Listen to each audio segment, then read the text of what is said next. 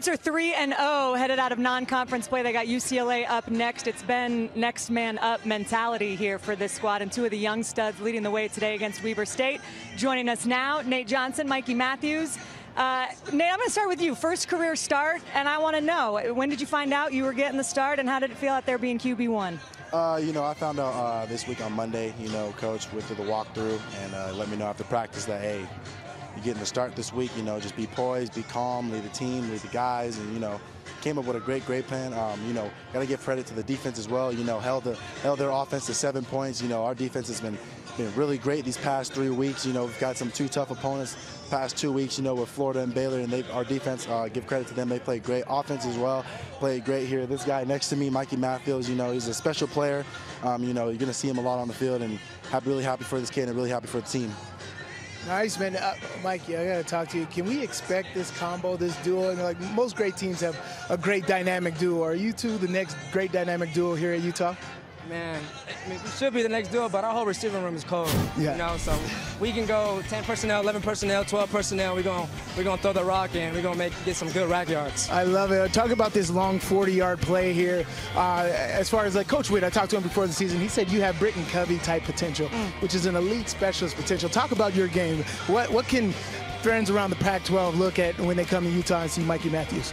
Just know that I'm elusive. I'm able to play outside slot, do return kicks. As y'all saw today, you'll be able to get the ball in my hands and make plays. Just get the man the ball. That's all it is. Nate, I got a two-part question for you. Part one, how would you assess your performance today? How would Nate Johnson assess it? It's exceptional, but obviously got to be better. Got to be better in the red zone, just better overall. Offensive line, getting great blocks, receivers catching the ball really well, running backs running the ball really well.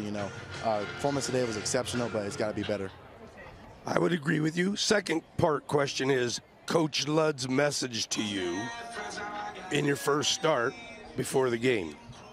Really just before the game, again, just stay calm, stay poised, lead those guys, lead the team, just go down and trust the game plan, trust the coaches, trust the players, and really just trust everything they call, and just went out there, first snap and just stay calm, stay poised. They were really happy for that first start as well. Just got great coaches around me, got great players, got great people around me as well. Just it felt real good today. What are the veterans saying to you? What are Keaton Bills and some of these other guys? What are they saying to you? Really just they're saying lead us, take us home, take us to the end zone. Maybe young, but you quarterback one, you gotta take us down, take us to keep leading us. And same with Cam, same with Bryson. Just go out there, lead the guys. Nice. The future of Utah football. Before you go, let's go, Nick.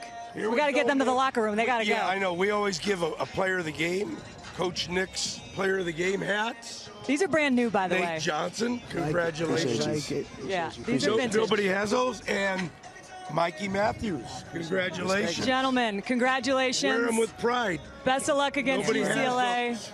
Appreciate you guys. Also, I know Britton Covey, you got the Britton Covey comps. You got to find out what he did for the locker room post-game celebrations and maybe up it a little bit, all right? Nah, I got you for sure. All right, cool. There you have it. Good luck against UCLA. Appreciate you guys. All right, guys, thank you.